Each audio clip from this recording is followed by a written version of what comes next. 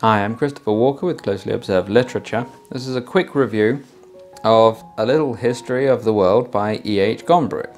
And I've got this in hardback because I read it once. I think I borrowed it from the library. I loved it so much I decided to order myself another copy.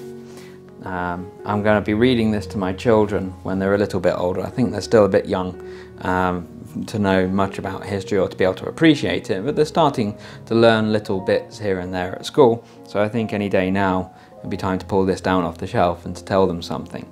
So Gombrich's audience here is well, children, I suppose, but that just means that he writes in a nice, simple, non-condescending manner.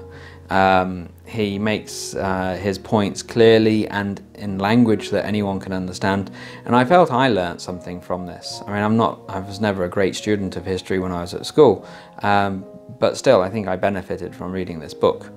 There is a bit of a kind of bias towards Europe and the Western world, but I think you need to know the basics of history and to have the kind of vocabulary to discuss history before you can start turning your attention to other places.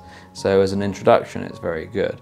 Hopefully it will whet the appetite of any reader, so that they'll want to go out and learn more about the history of Asia, the history of the Americas, the history of Africa, because they are rather overlooked here. That's not a terrible weakness, because looking at the length of it, it's already going to strain the attention span of most young readers. But it's a great, figuratively speaking, it's a great diving board into the pools of history. So I really recommend this. I like the writing of E.H. Gombrich. So if you find anything of his, I think you'll find reading it a rewarding experience. Very well. Until next time, thank you.